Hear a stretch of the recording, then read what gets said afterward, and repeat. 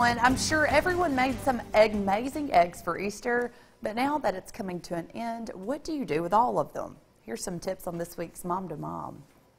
Today on Mom to Mom, I'm going to give you some great tips on how to turn these old Easter eggs into a great learning tool.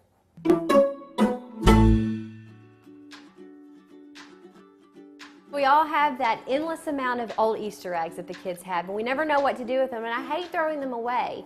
So I found this great tip, and it's using old Easter eggs as learning tools. I have written a number on here on a pink egg, and what the kids have to do is find 3 pink pom-poms and put it in there, and voila, they've learned to count and they're recognizing their numbers.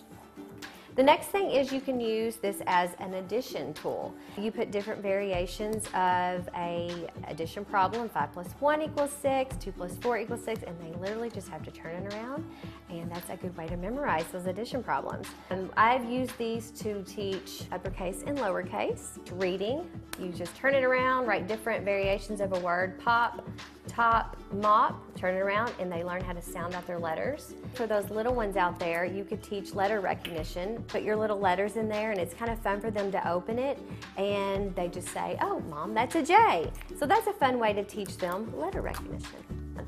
Well, moms, I hope that you found this useful, and as always, connect with me on Facebook, and I'll see y'all next week. Mom to Mom is brought to you by Mom to Be on Wilkins Wise Road in Columbus.